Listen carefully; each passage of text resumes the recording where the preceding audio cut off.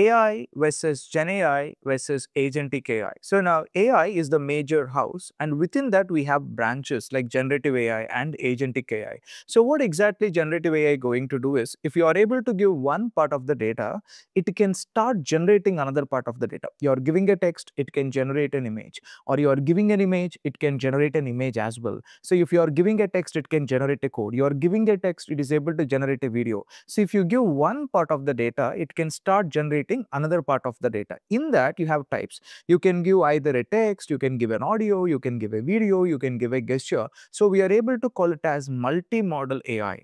And where exactly agentic AI is, so generative AI is, if you give one part of the data, it is able to provide us with another part of it. That's what ChatGPT is doing.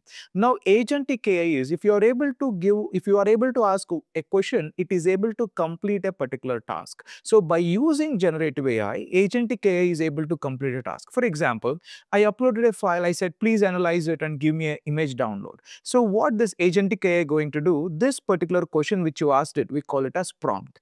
It going to be fed into your ChatGPT or generative AI. It going to get a code. It going to keep on running it until what you asked for it. So now agentic AI going to do a task for you, whereas generative AI going to give you a text or a video or an audio that going to be your generative AI. That is a simple difference. If you want to know more about it and if you're interested to pursue careers into this, you can just reach out to me.